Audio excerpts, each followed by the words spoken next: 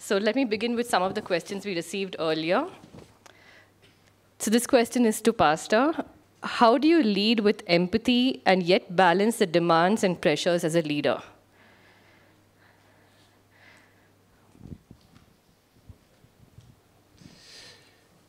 All right. So how do you lead with empathy and still balance the pressures? The first thing, of course, is there is normal human reaction. That is, you do get upset. Okay, so I do get upset. It's not like we don't get upset or we don't get irritated or aggravated.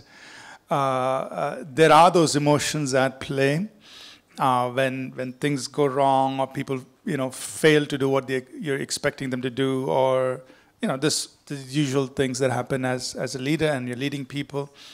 So the emotions are real. It's not that we don't feel those. But that's when one is really to depend on the Spirit of God to give us that love and that compassion and that different perspective, right? So as a leader, the key is for us to stay in the Spirit throughout the day. So while you're going about all our day-to-day activities, planning, scheduling, all the normal things that we have to do, the thing is to stay in the Spirit. So you're living or walking with the Holy Spirit. Something happens that can trigger those emotions. That's when we have to bring our own emotions in subjection to the Holy Spirit. And so, Holy Spirit, help me move in love, help me move with compassion in this given situation. Help me to understand things from that person's perspective. So when we're able to see things, why did that person not do what they were supposed to do? Why did the person make a wrong choice or a wrong decision? Why did they overspend or whatever, whatever that failure is? Help me to see it from their perspective. Help me to see what happened. So that's when, our dependence on the Holy Spirit and empower us to move in compassion. Now, I have lost it several times. Our staff can tell you about that.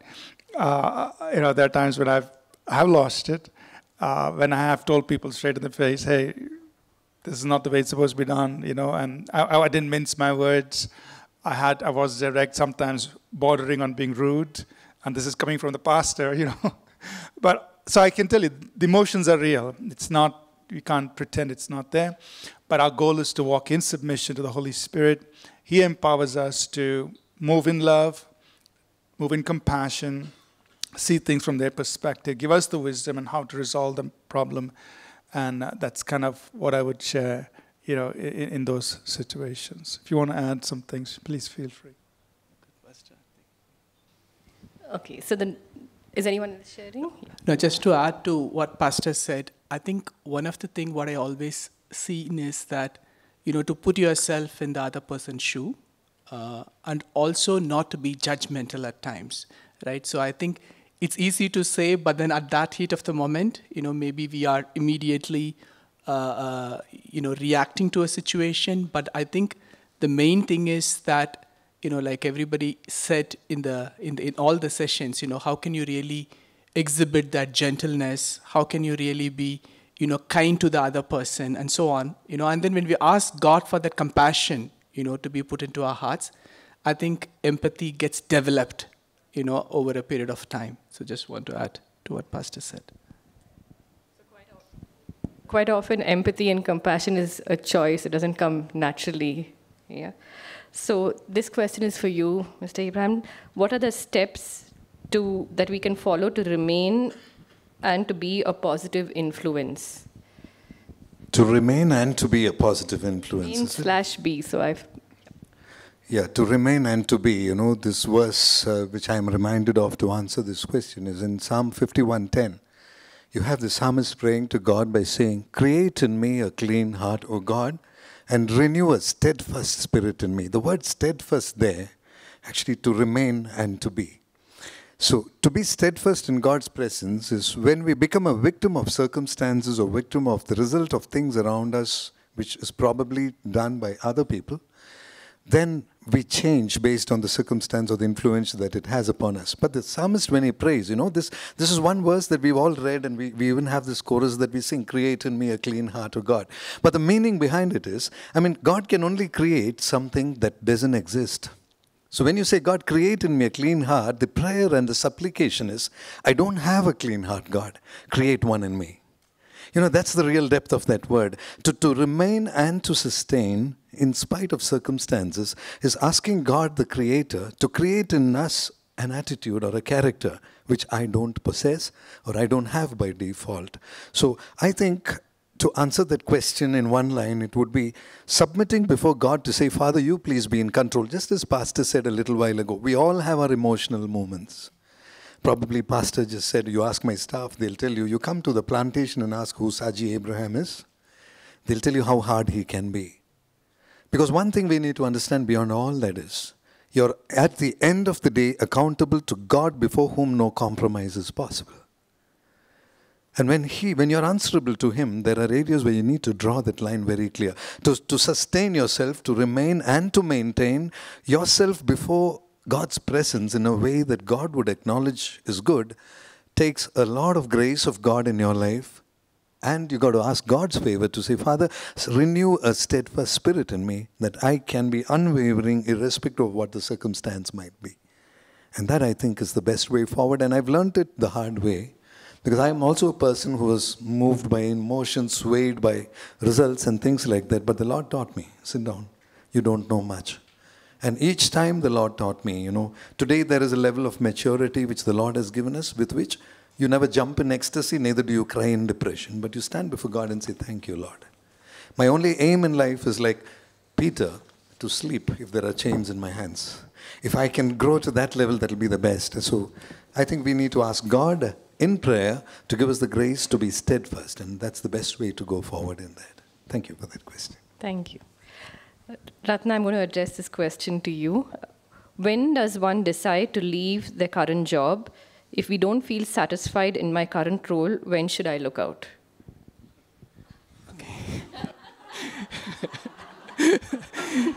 Okay, it's a difficult question, but just to say some perspective, others can also add. I think, when we look at a job, right, I think if you ask me, I think a couple of aspects play a role when you have to change the job. So one is that, are you satisfied with what you're doing, right? I mean, like a lot of us talked about, what we need to be at workplace and so on. So satisfaction is very, very personal thing, right? I mean, we can't just be pressurized because everybody else is changing the job, so I should change. But are you having anything with respect to your satisfaction? The second thing is also that, are you learning, and then are you also able to fulfill, let's say, your own, let's say like all of us might have a personal vision, mission for our own lives. And is the current job helping me, to achieve my personal vision? So it could be a spiritual vision, you have a goal for God, you want to do something. And is the job helping you to go in the direction, or is the job blocking you from moving in the direction, right? So there are several aspects like that. And also there may be, situation that you may have to compromise on your values, compromise, maybe, you're taking too much of your time, and then, you really want to change into something where you want to focus on, let's say, other things, other priorities in your life, rather than focusing only on the job. So like that, you can go on listing. But what I would really say is that it's a very, very individualistic thing, because each one has a different preference, different interest. So just to, say, so that's when one decides to change a job. Pastor, you want to add something?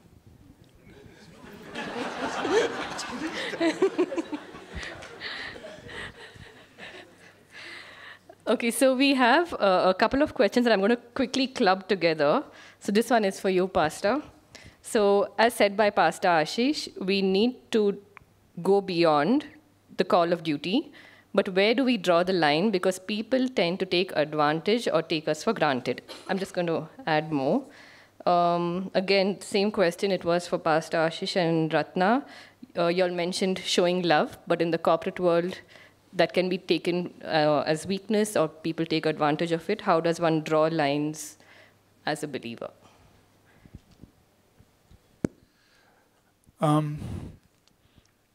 Yeah, so going beyond the call of duty, I think we just have to, think about it in practical ways and practical.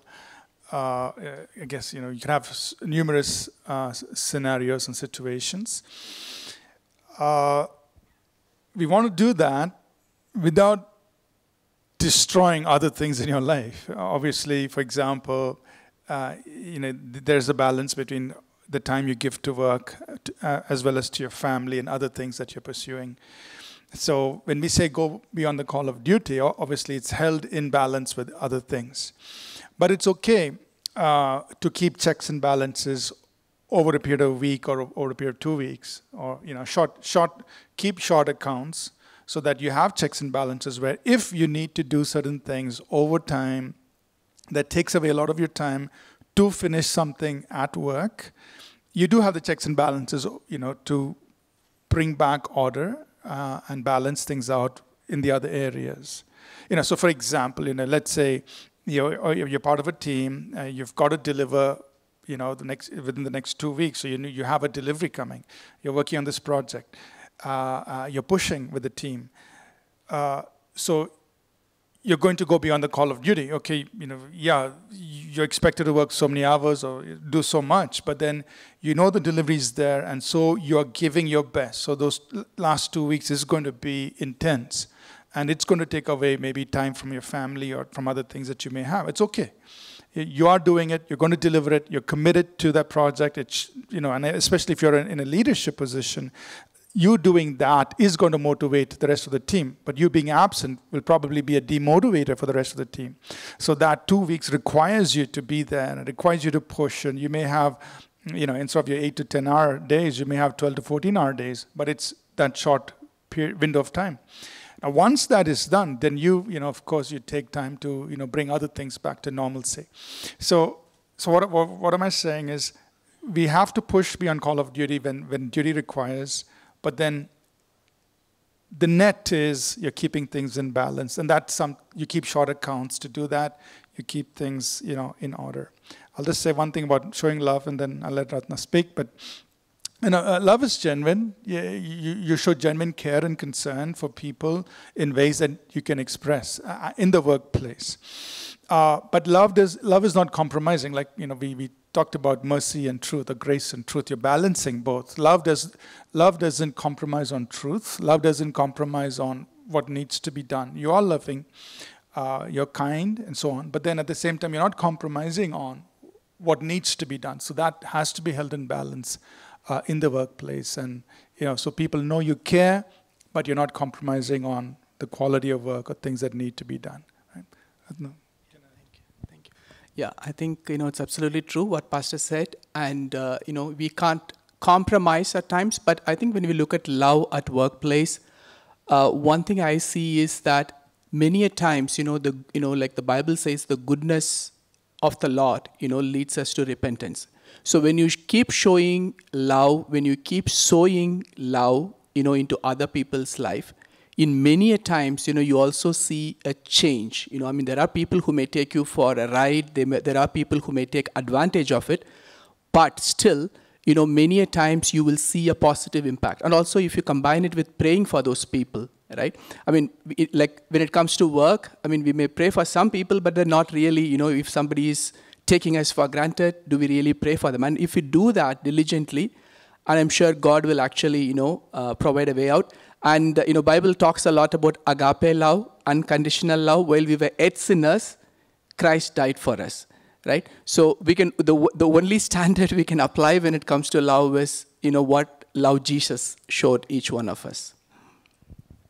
Yeah, and I think I add now, I remember Ratna sharing at Life Group once that, when you're having a difficult time, say a prayer saying, Lord, whatever you bless me, that same blessing 10 times more for the other. So that's a difficult one, but you talked about how you practice that, and that was another lesson that we could add to this. I'm going to ask questions. There's a mic that's available if anyone wants to ask questions on the spot. While you get ready for that, I'm going to address one more question here. Mr. Abraham, we are called to be fishers of men. How can we do that? Some practical ways or tips in the corporate secular world on how to be a fisher of man.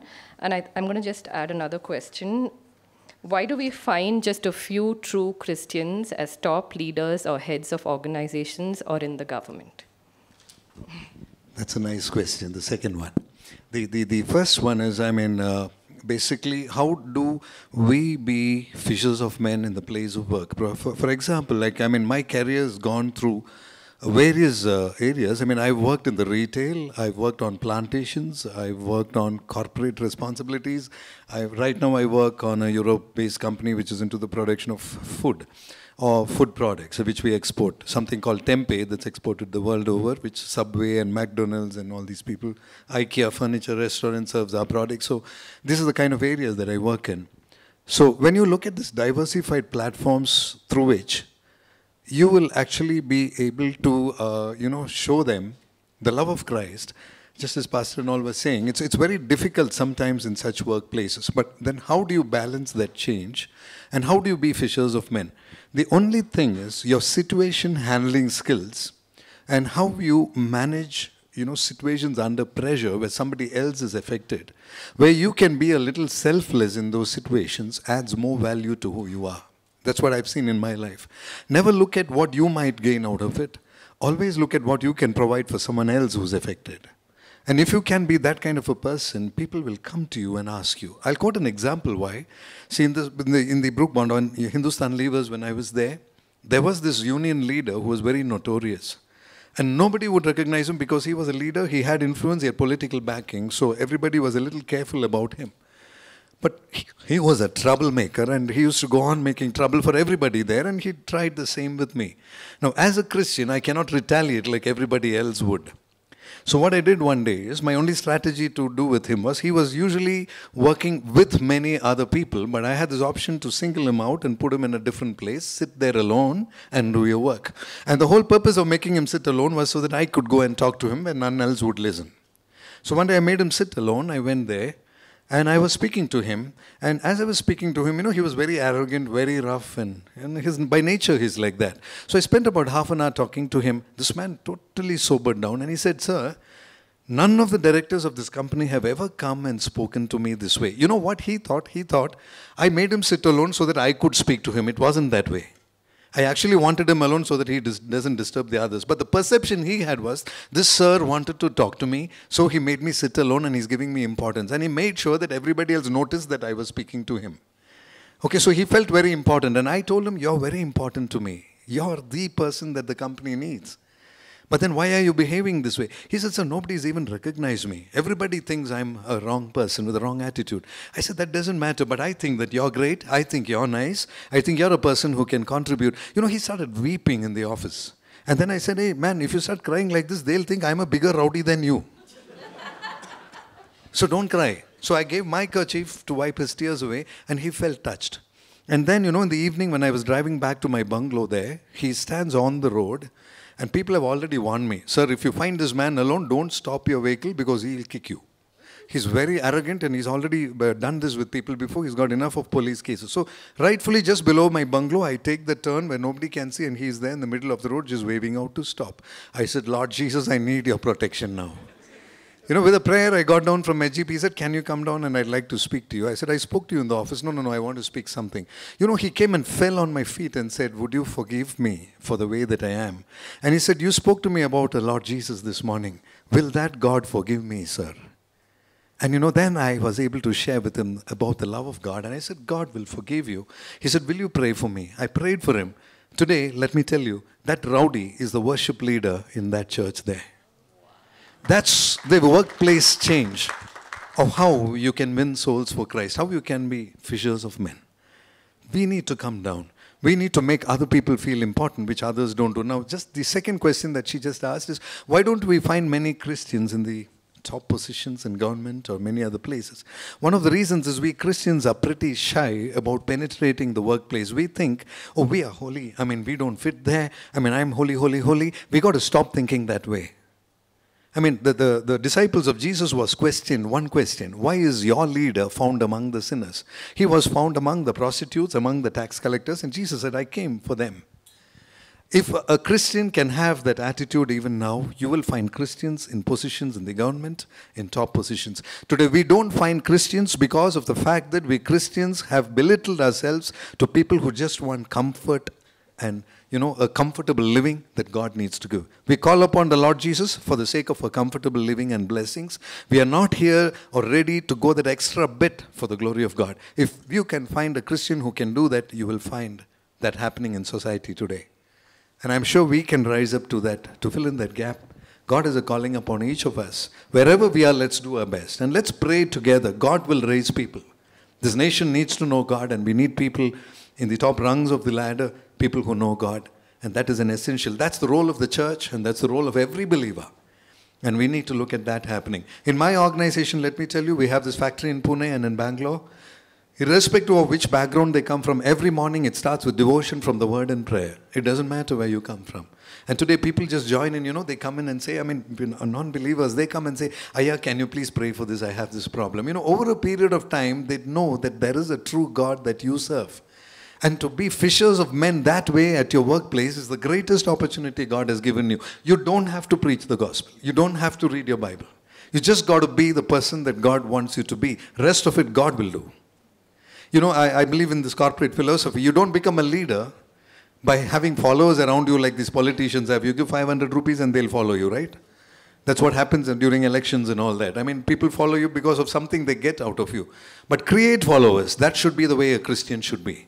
You will create followers because of who you are. Because of Christ in you, there will be followers. When we see Jesus in the Bible, crowds were thronging him because they just wanted to touch him just to get healed.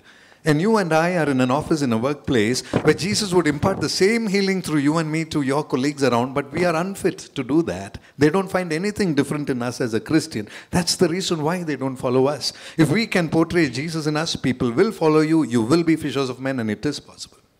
So that should be the motivation with which we as Christians live. God has given us the authority and the grace to take control of the workplace, but we are actually suppressing ourselves and saying, God, give me the grace to survive through this. Don't be a beggar before God. Be somebody who can receive grace and pass it on. That's the role of a Christian. You have the authority. He said, you're more than a conqueror through him who called you. If you're more than a conqueror, your workplace, you got to be a different person. And that's what I saw right from the time I joined as an assistant manager in Hindustan Lever till today. Wherever I am, I see the grace of God. Provided you're ready to take. You will get brickbats. You will get kickback. You will feel lonely. You'll sit and cry in your room. But it's worth it. And the Lord can use us. So let's all turn to be fishers of men. It's a beautiful question. Yeah. Thank you very much. Yeah. Thank you. Do we have any questions from the audience? I do have a lot more here, but yes. Hi. I think Pastor shared one point which said to show love without compromising your values.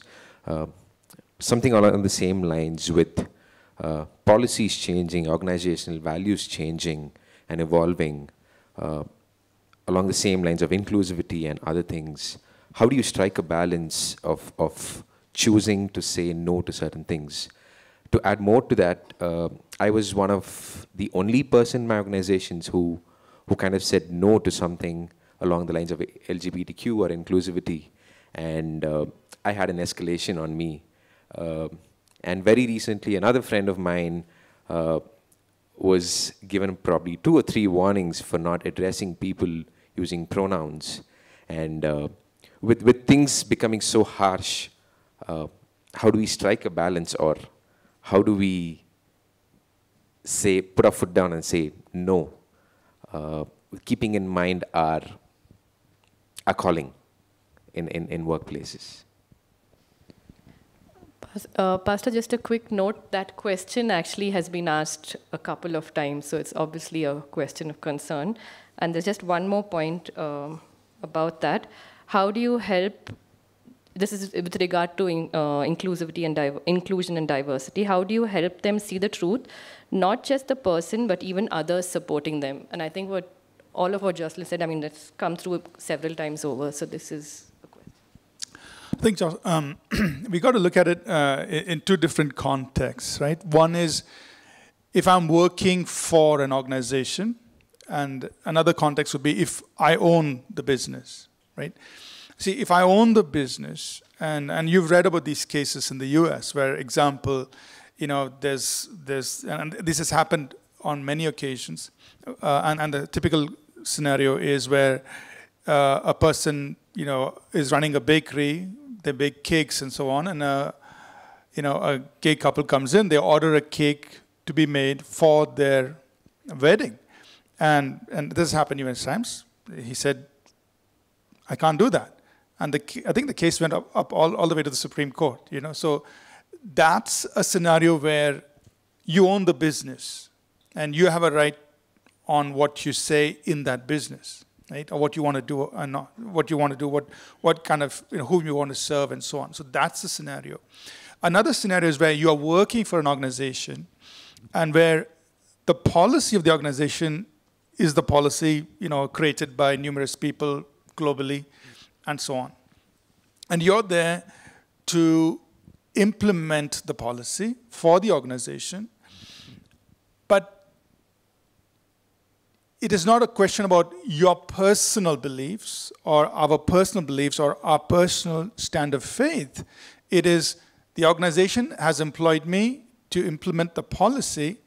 The policy itself is against my personal belief, but the organization didn't hire me for my personal belief. They hired me to do a job, right? So that's where, either you stay in the organization and implement the policy of the organization, which means hire everybody as long as they are, qualified. The individual can be gay, or whatever their preference is, sexual orientation or preference, or however they disclosed it. That's their choice. The organization wants to hire such a kind of a person to do the work, whatever that, the work may be.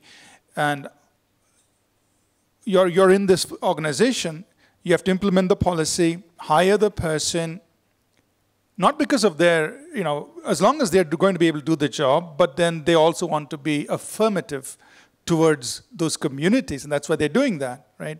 So the affirmative action could be towards people of certain sexual orientation, or could be towards certain demographics, whatever, and different organizations have different policies. So if you're implementing an affirmative action policy towards people of a certain demographic, now they want to do it towards people of a certain sexual orientation. But they are hiring people who are qualified to do a work, and you're now here to execute the policy. That policy may be against your personal faith, but I don't think it is something, it is a violation of our stand for God in implementing the policy. So I don't see that as wrong, right? Because you're implementing the policy. Yes, you don't personally, I don't personally agree with that person's, sexual orientation, et cetera, whatever things are doing. But I'm there implementing the policy of the organization. So that's not the point. That's not the point to say, I will not do this because of my faith. Because they didn't hire you because of your faith. They hired you because of your skill to do a certain work, right? So I think that is a wrong position to take. For example, this morning I read I forget which thing. There's a headmistress of a school refused to salute the Indian flag because she was a Christian. I was like, that's stupidity. Now it brings a bad name to Christians. Now that is not a stand of faith. That's a stand of stupidity. All right? Because, hey, you are in this nation, you're a citizen of this nation, and as a citizen of this nation, you're supposed to honor something, which is you're supposed to honor the flag and you're supposed to honor the national anthem. You're supposed to honor the Constitution. We cannot say, I will not salute the flag because I'm a Christian. No. Right? But it brings a bad name to us. So, see, people are sometimes really stupid and they think it's a stand of faith. No, it's not a stand of faith. Right? So, sorry for using the word stupid. If you don't like it, replace it. But the point I'm making is, you're not compromising your faith when you're implementing the policy of the organization because you're working for the organization. And I don't think we should think that. And now, at a personal level, I can talk to somebody in the organization and say, look, this is where I stand in my personal faith. That is separate. That's outside of the context of the organization. I can talk to somebody. I can let them know where my faith is on certain matters, where I stand on certain matters. But that's outside the context of, the organization, what they want me to do.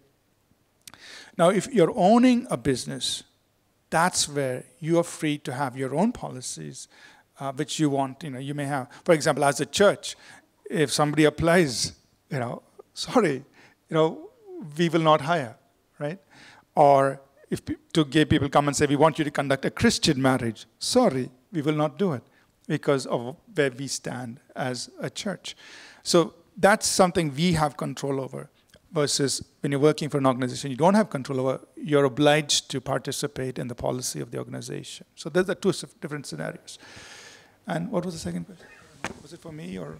Actually, it was the same thing. Ratna, would you like to answer that? Because Jocelyn, is it answered, your question? Yes, probably just one thing. It could be a very simple thing of say, wearing a lanyard which has got the pride colors. Because wearing it could say that I support or I endorse what's the organization implementing. Simple things like that. Because I don't want to wear something which says that I support and things like that. So I think in that case, it is imposing on you as a person, and you have the right to push back, right? So that's again a different scenario where you have the right to push back if they're imposing it on you. I say, hey, I don't want to wear that rainbow tag, or I don't want to wear those colors, or I don't want to wear certain things, because that's invading your personal space. You definitely have a right to push back, and they can't hold it against you. That's a different scenario. Okay. Ratna, a question for you. Could Ratna give us a bit more of insight into his journaling process? See, I think Pastor also has talked about journaling earlier in some of the books, what good it can do about writing something. So I think the important aspect of journaling is that, first of all, we have to build that habit. It comes over a period of time. So what I always tell, when someone says, I want to write, is that the first and foremost thing you can do is that do it in the nighttime before you sleep. At least make it a point to write. I mean, you need to first of all buy a notebook and a pen, yeah? So that's important. But write 3 sentences, before you sleep. Just make it, okay, I will write 3 sentences every night before I sleep. It could be that, what did you learn today? What are you thankful to God for today?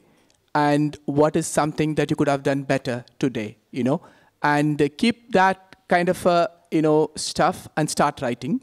And eventually, when you start writing, let's say 1 month you have written 3 sentences. Now, second month, you read all those, the 30 days, what you have written.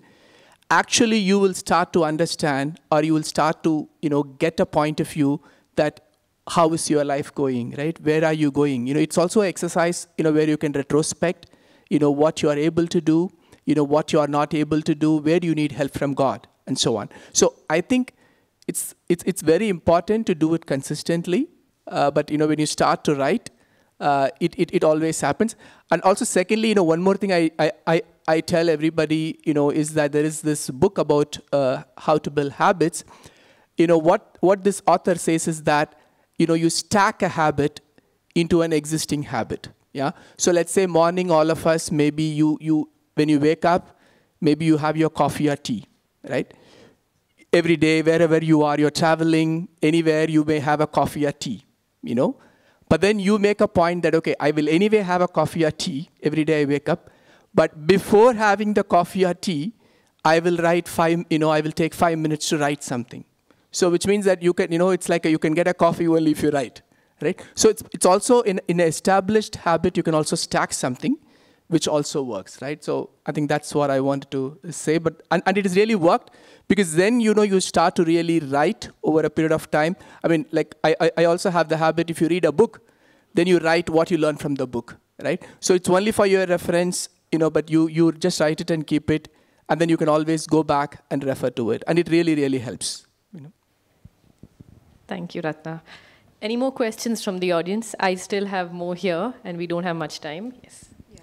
Good evening. What I would like to ask is, I am promoted in my workplace, and my colleagues are, even though I am correct, according to me, I am doing all according to the office procedures, and my officers are happy with me, in fact, to see, but my colleagues, among whom I was promoted, they are not happy with me. Somehow, how to handle this jealousy and envy every day, it's like a torture. Even I do good and they label workaholism or workaholic.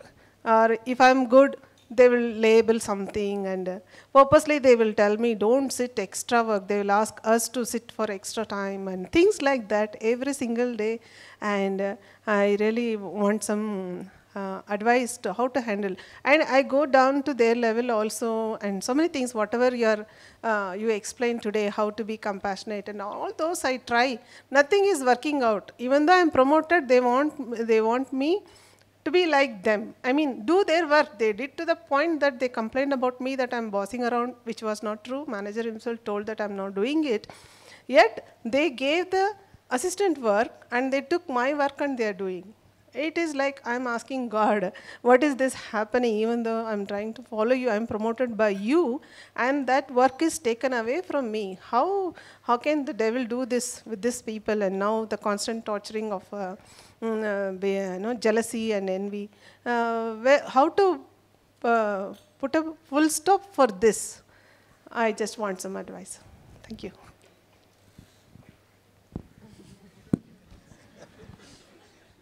When it's jealousy, it's pointed at me, so... Right, sister. See, that usually happens in a workplace. I mean, very often, see, when we get promoted and we know it's by the grace of God, also be ready to receive a fair portion of resistance along with it. It comes with that package. Whenever you're recognized, whenever you're elevated in the midst of your colleagues with whom you've been working for so many years, and they are actually your peers, and you've been recognized out of them probably because of the good work, because of the integrity, and so many good qualities that you were able to display because of your faith in Christ. You've been recognized and you received it. Glory to God for that. But remember, the rest of them probably don't look at you that way. And we need to understand that. Look at them from their point of view. And then you will see the difference. See, we need to accept the fact that they need not accept me or you as a person that deserves the elevation. They will always look at us as a person who didn't deserve it because they didn't get it, not because they have something against you. Because they would always tend to compare themselves. Why did they not get it and why you? A simple question to answer that is, like in this room, if pastor is going to give an open declaration that I want one of you to be a leader and I'm going to give you a responsibility, none of us would love to be.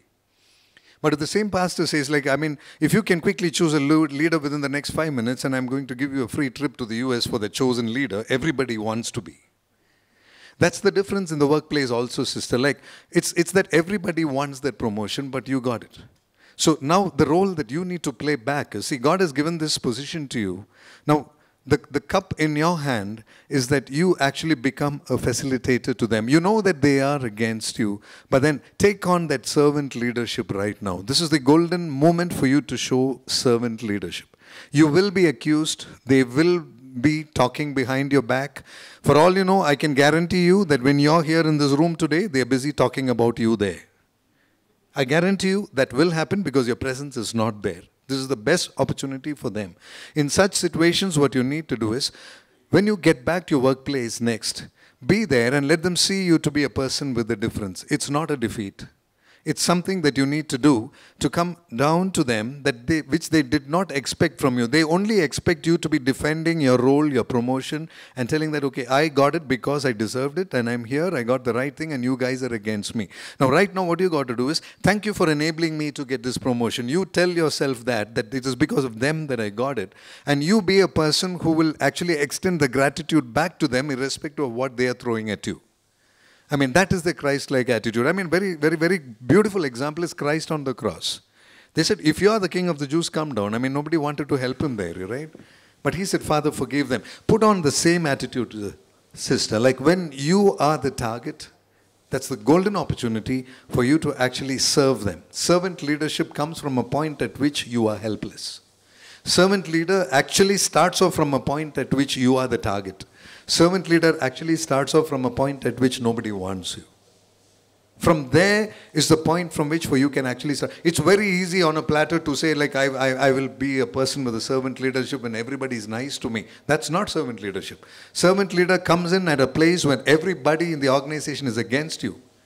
What did the Lord Jesus say in the book of Matthew? You very clearly, in my name, everyone will hate you.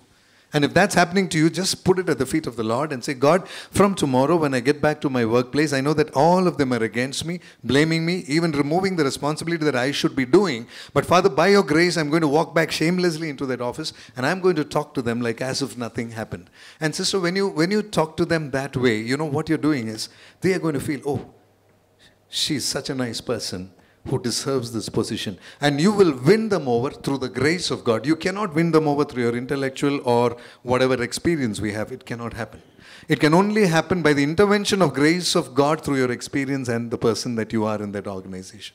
And you will see that over a period of time, they will actually be your supporters. And they will become the reason for further promotions in your life, and they will support you to the hilt.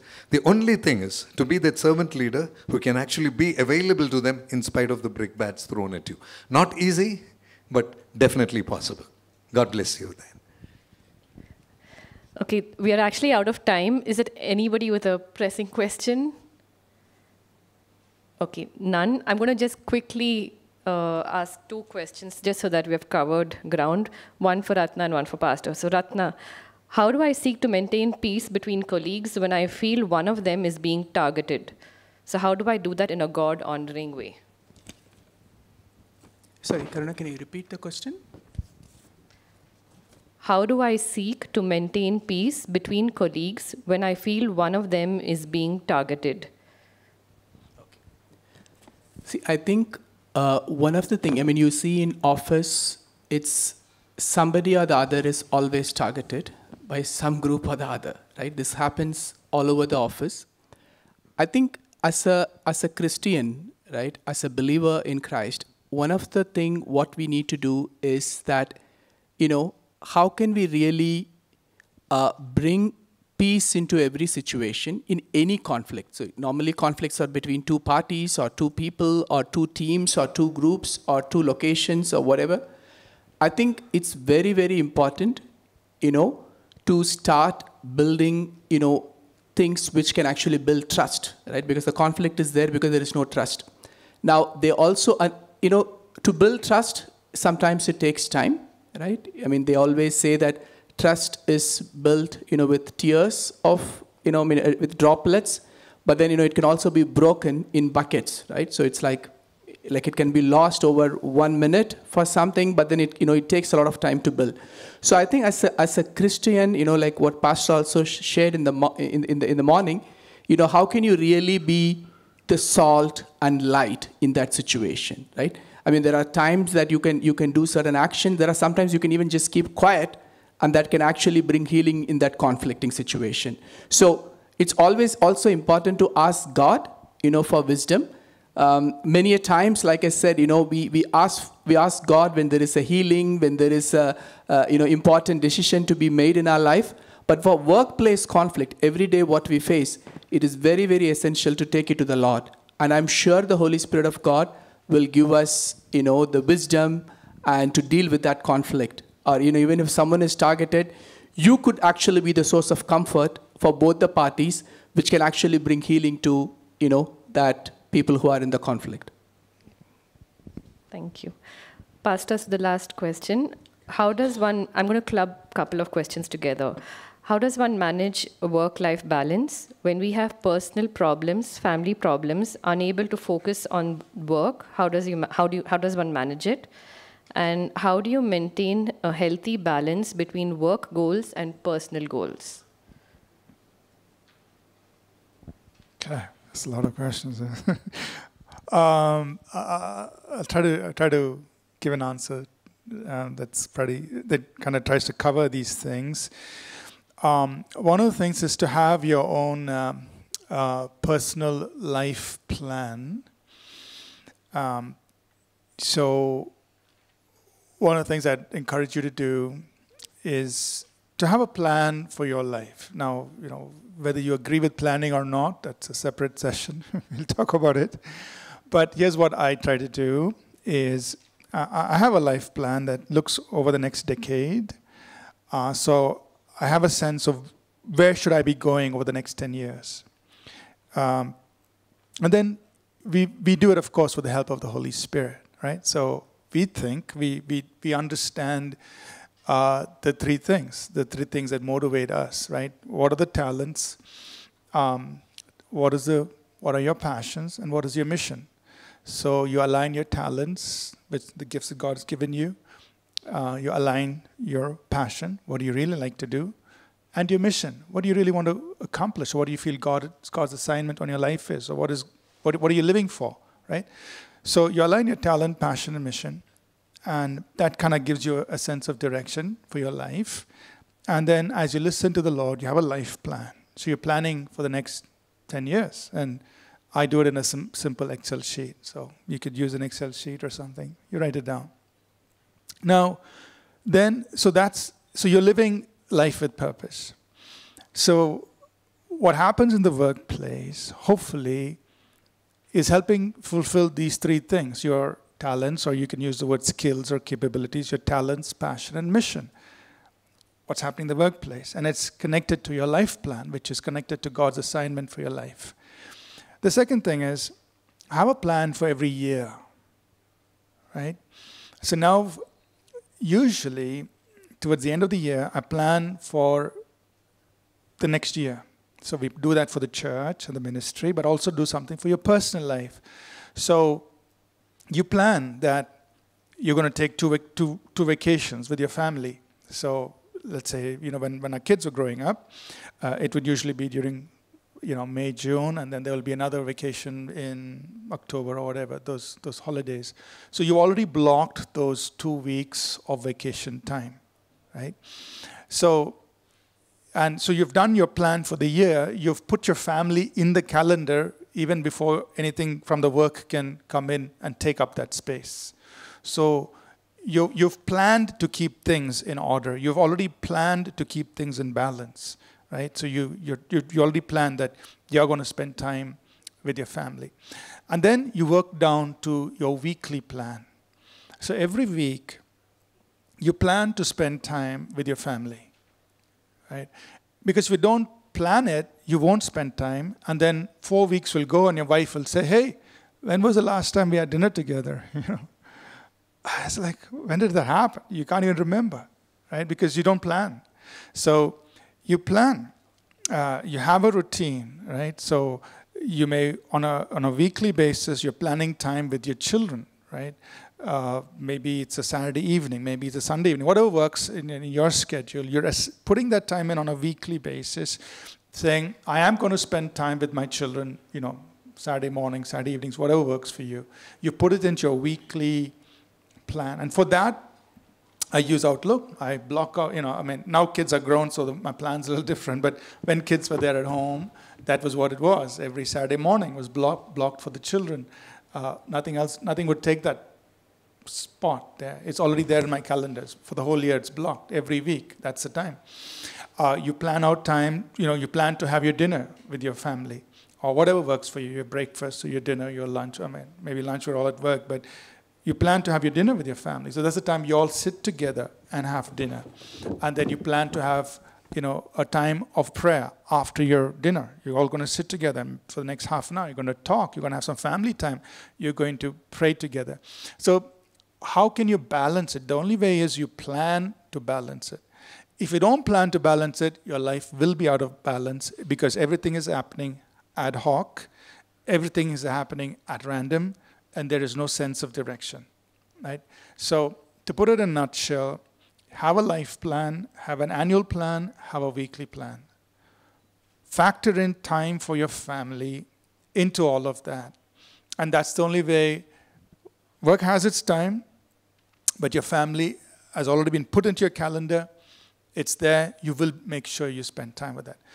Then, of course, there is fluidity in the sense that if you have to travel on work, obviously, when you're away from home. Those are days you won't be there with your family, but then you need to make sure you balance that out. As soon as you get back, you spend extra time with family, get, all of that. So those checks and balances you have, and you can restore it. Now, if there are times when things go really bad at home, in family, here's the most important thing. You can always earn money, but you can never get time. You can never earn back time with your family.